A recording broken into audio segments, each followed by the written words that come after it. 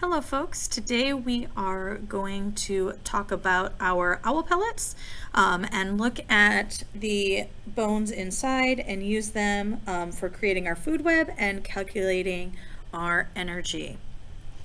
So our owl pellet is undigested bits of organisms, their bones and their hair or fur or feathers in the case of a bird. And this owl pellet is a little broken down already. It's a little bit older, but we can already see all the bones inside. So I'm going to put that on my paper and start sorting through and pulling out the bones I can see. They are very fragile, and so they do tend to break apart, but we can see here that I have a skull. You can see the teeth and the orbital ridges where the eyes are. Here we can see a lower jaw. Again, you can see the teeth coming out of that mandible.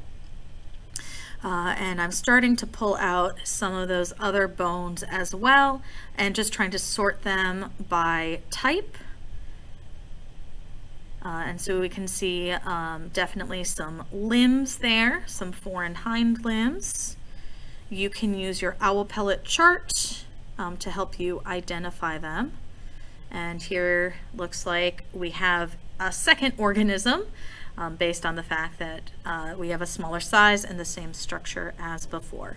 So I'm going to go through and continue sorting my bones, and we'll continue looking through and pulling out all those fragments and sorting them.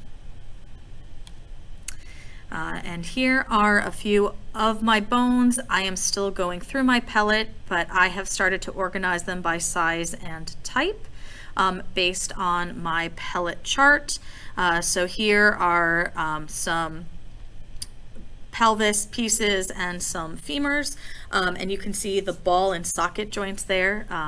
If you're interested at all in anatomy, we can definitely see that we have multiple organisms contained inside of this owl pellet based on the number of bones. And my pellet, I still have a few more bones to sort through, but I wanted you to see that process. So now I've gone through pretty much everything. The things that are left are broken fragments that are really fragile. There's probably still some rib pieces in there, but at this time I've gotten through most of what we need and enough that we can separate those bones out and sort through them. And then here are all of my bones sorted. You can see again, I have arranged them, picked out some different fragments in order to help me have a better calculation of the number of organisms in the pellet. So there is my pellet bone chart. And then I'm just going to zoom in on some different pieces so that you can get a closer look and help you with identification. And to look at that structure in a little more detail. So there are some vertebral pieces. You can see that they are hollow because that is where the spinal cord went through. Again, if you're interested in anatomy. Some other bone pieces there. Our skulls and jaws and some pieces of those. So feel free to pause at any point and take a closer look and use those to determine how many organisms you had present in your owl pellet.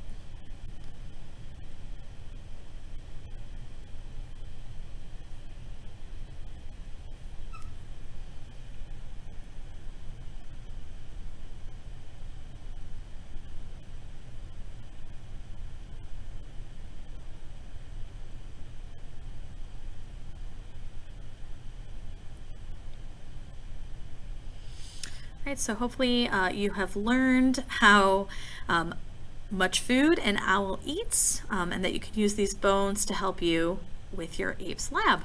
Have a great day.